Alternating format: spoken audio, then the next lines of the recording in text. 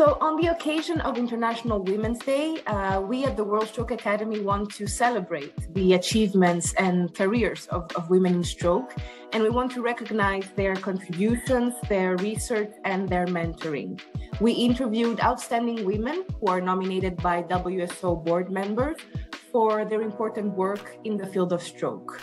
This is the 5th episode of the Women in Stroke Initiative podcast. I am Laura Galanos, Executive Manager of the World Stroke Academy, and I'm here today with Dr. Padma. Padma is a professor and head Department of Neurology and Chief of Neurosciences Center in IEMS, New Delhi.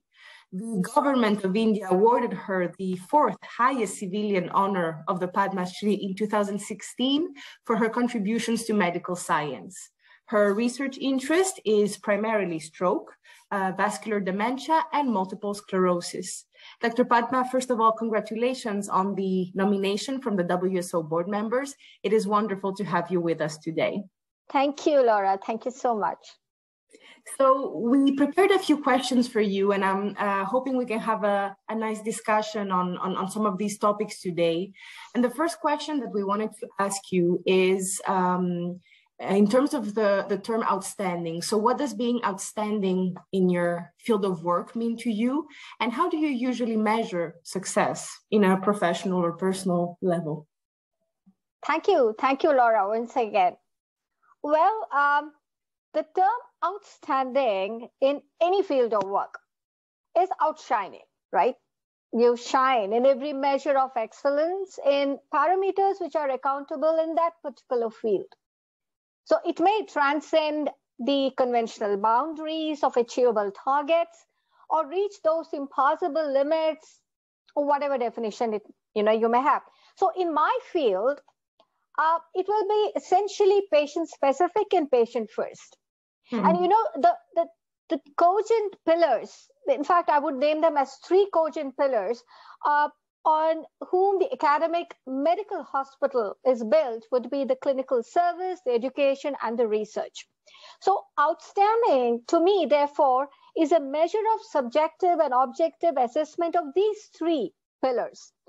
So an outstanding clinician with a great acumen, clinical sense, or a great teacher who's capable of instilling the knowledge, the aptitude, the confidence in my students, a great researcher doing ethical, clinically impactful research, which enhances evidence-based clinical practice. So when such efforts and such achievements can be recognized, say, as outstanding by a peer group or the larger societal fabric, it becomes humbling.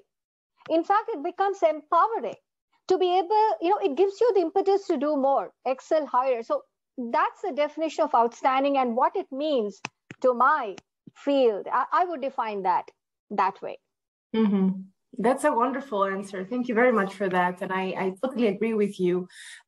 Which brings me to my second question.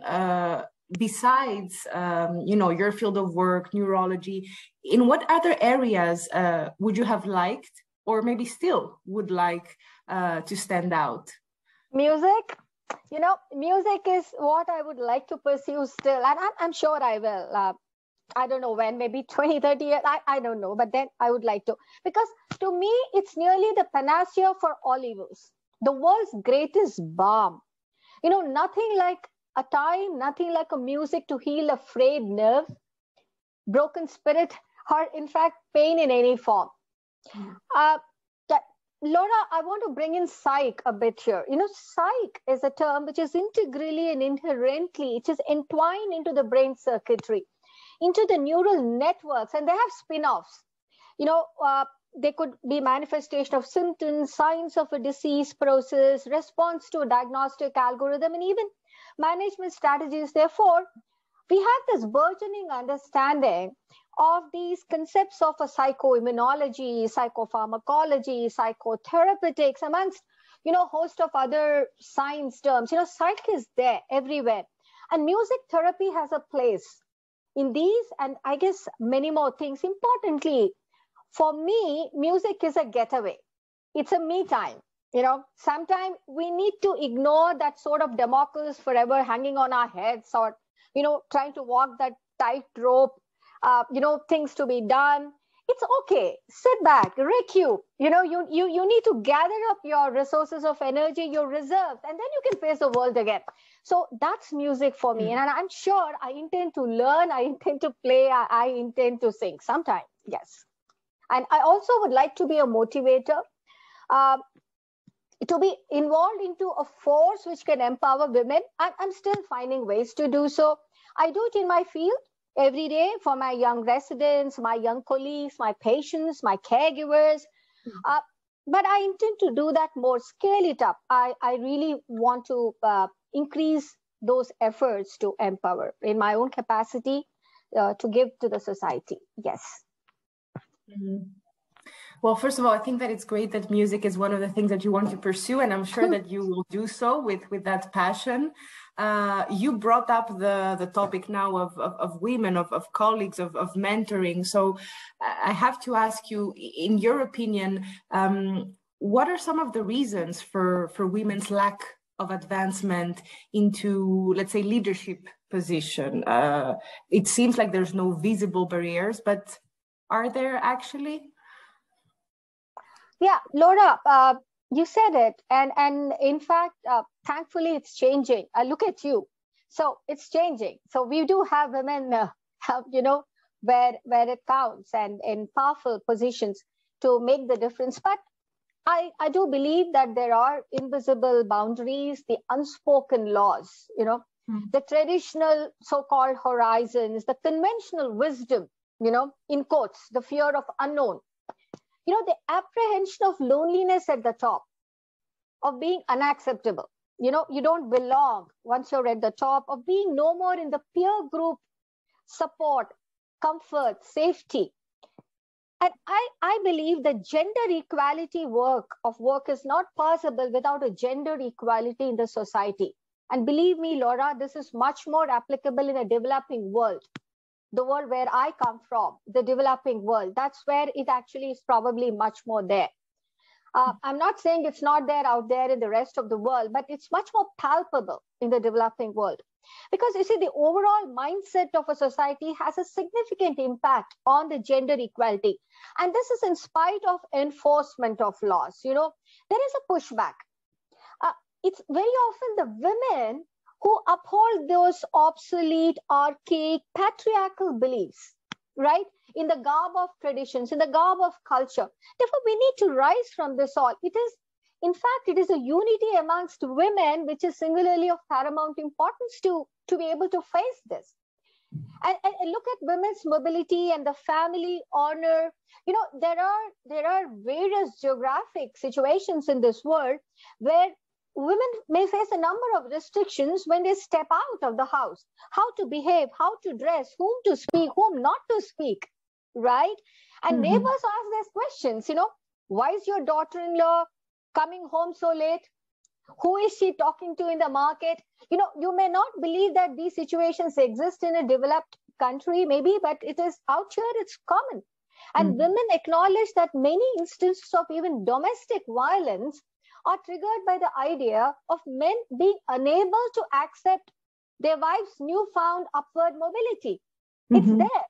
So if you look at the labyrinth of gender inequality and you look at women's doctors in the academic medicine, there's a lot of research which is also out there. And I looked into some of the, the evidence which has been gathered. And what has emanated in that is that the junior women physicians are more vulnerable to gender discrimination. And this is across the world. And in fact, this research was conducted in some of the very well-developed countries. And under pressure to excel at work, the work-family balance becomes a problem. And they experience an identity crisis. As competent doctors, you also become you need to be competent mothers, right? And they felt themselves to be isolated in multiple cultural context, in a traditional work frame. And the minimal level of leadership aspiration created a vicious cycle of, lack of maybe social networking, mentoring. So and in fact, women doctors felt that, they need to face the skepticism.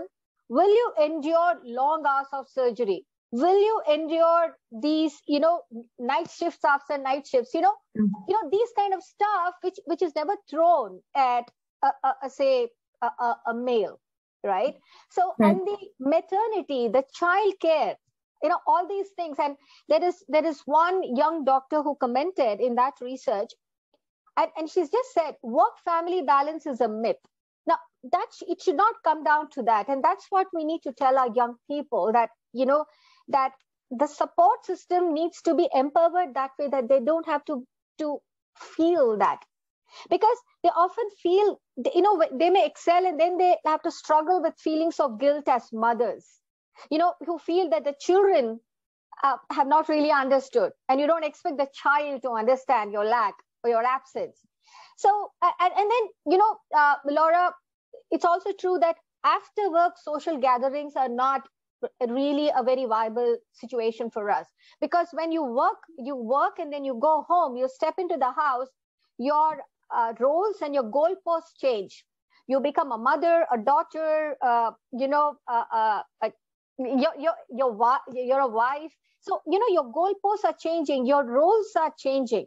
Mm-hmm. And you have situations which you need to do. So I think there are very many challenges which are thrown in for a women professional, and more so, I guess, in a medical profession, which can be very exacting. And so I do believe that society as such, if it can wake up to these, and I think it's a societal network which needs to change. And gender doesn't need to be the defining process or a term. You don't have to be a male or a female. You're a human being and you can excel.